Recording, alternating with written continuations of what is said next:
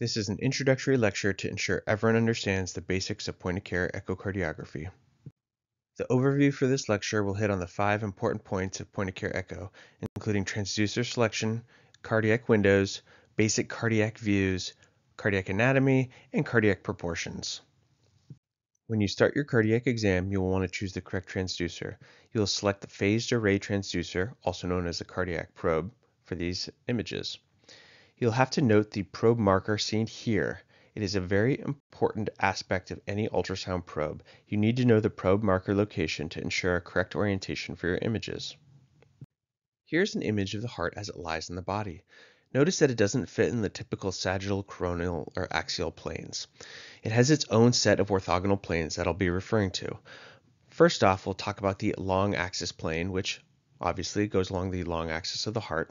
Orthogonal to that is the short axis plane seen here, and then finally the apical plane shooting back up. One important point of the heart is that the apex of the heart is actually at the most inferior portion of the heart, where the base of the heart is actually at the superior or cranial part of the heart. So that will be an important point to know for the rest of the lecture. In order to image the heart, we need to get a good sonographic window, and we'll take advantage of the big 3 windows here. First and most important are the parasternal windows, which are just to the left of the sternum. Next, we'll move on to the apical windows, which is located at the apex of the heart. And then finally, the subcostal windows or subxiphoid, which is located just under the subxiphoid space.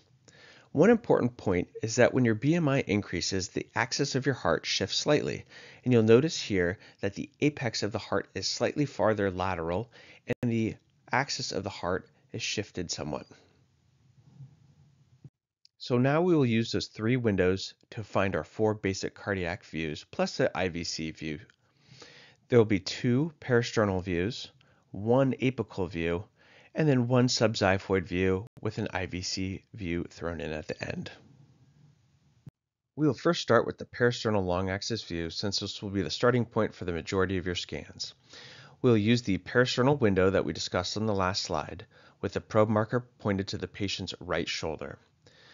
Initially, we want to make sure we have enough depth so we can determine if there's a posterior pericardial effusion. But once you've done that, you can shallow your depth to focus on the chambers of the heart.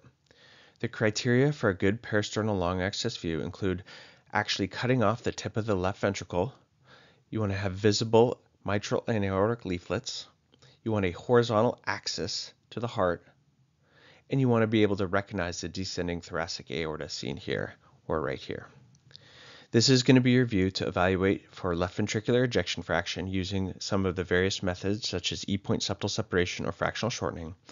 And we'll look at the rule of thirds, which we'll discuss in a few slides. We'll next talk about the parasternal short axis view. We'll still use the same cardiac window as the last view, but now we will rotate our probe 90 degrees so the probe marker is pointed to the patient's left shoulder.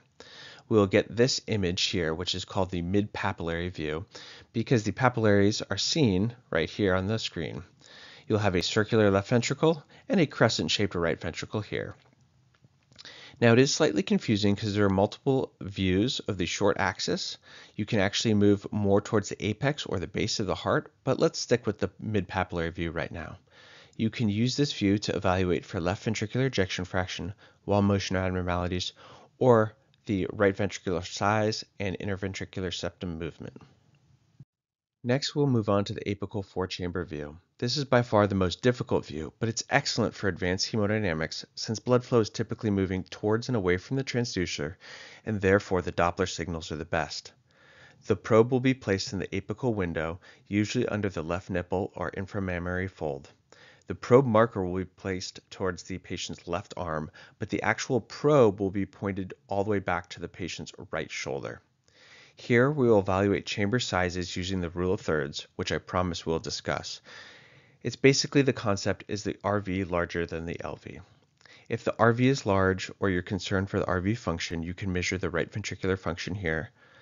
And finally, once you get comfortable with this view, you can actually do a slight variation called the apical 5-chamber, where you take the tail of the probe and tilt it farther downward to reveal the 5th chamber, which is actually not a chamber at all, but it's rather the LVOT and aortic valve.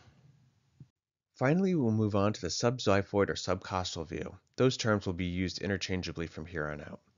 The transducer is placed in the subxiphoid or subcostal window seen here with the probe marker pointed to the patient's left arm again. Usually you're going to have to bring the tail of the probe down so that the transducer is nearly laying flat on the patient's abdomen. This requires you to change the grip of the probe. Now your probe will be held like a computer mouse with your index finger applying pressure for better contact to the patient's body. Also, you may need to have the patient hold a deep breath in order to view the heart. This is going to be your best view to look for cardiac activity and whether there is a global pericardial effusion, plus or minus signs of tamponade. Technically, this is not a cardiac view, but the IVC is often visualized in the cardiac exam, so we'll discuss it here. We'll keep the transducer in the same window as the subxiphoid view, but now maneuver the probe so that the sound waves are aimed directly through the patient's body and the probe marker is pointed down. This is a point of contention between cardiology and emergency medicine. Cardiology points the probe marker up, but since I'm EM trained, I point the probe marker down. You must be able to visualize the right atrial IVC junction as seen right here. We'll evaluate the size and collapsibility of the IVC to determine volume status and tolerance. Now, if the IVC is flat, your patient is almost certainly tolerant of volume. However, if the IVC is large and does not vary with respiration, we cannot determine if the patient will be fluid responsive. This is outside the scope of this lecture, but let me refer you to my video using the LVO VTI in this situation. We will now discuss normal cardiac proportions, which we refer to as the rule of thirds. If you have a normal heart in the parasternal long axis view, you should have a equal left atrium, aortic valve, and right ventricle. We don't measure these, but we eyeball them and say that they are all about of equal size. If you move into the apical four-chamber view and looking along the long axis here, 2/3 of the heart should be the ventricle and 1/3 should be the atria. And then finally, if you're looking in this plane here at the mitral annulus, if you have one arbitrary unit here, your RV side at the tricuspid annulus should be about 1/3 left. And finally, if you look at the apex of the heart, it should be dominated by the left ventricle and not the right ventricle. Here we see normal cardiac proportions, where we see the left atrium, aortic valve, and right ventricle all approximately 1/3 of the heart. If we move on to the apical four-chamber, we'll see that 2/3 of the heart here are taken up by the ventricle, and 1/3 is the atria. And then finally, if you look at the mitral annulus compared to the tricuspid annulus dimension here is about 1/3 left of the mitral annulus. If you see a heart that does not have the proportions that we just discussed, we're going to try and determine where the pathology is located. Here's a normal heart, and here's a heart that has a violation of the rule of thirds with the left atrium. This is most commonly caused by chronically elevated left ventricular end diastolic pressures, or commonly referred to as left-sided pressures, most commonly seen in heart failure. However, mitral stenosis or mitral regurgitation can also cause the pathology, as seen here with thickened mitral leaflets causing mitral stenosis. Again, here's a normal rule of thirds, but here is an abnormal heart with a violation of the rule of thirds from the aortic root. This is commonly caused by thoracic aortic aneurysms, or in the emergency department, we are always concerned for aortic dissections. And finally, again, here's a normal heart. If you have a violation of the rule of thirds from the right ventricle here, you'll notice that it's a lot bigger. This is caused usually by pulmonary hypertension, which could be either acute or chronic. We can discuss later how to determine the difference of the two, but you'll want to look at separate views to try and determine if they have other signs of pulmonary hypertension.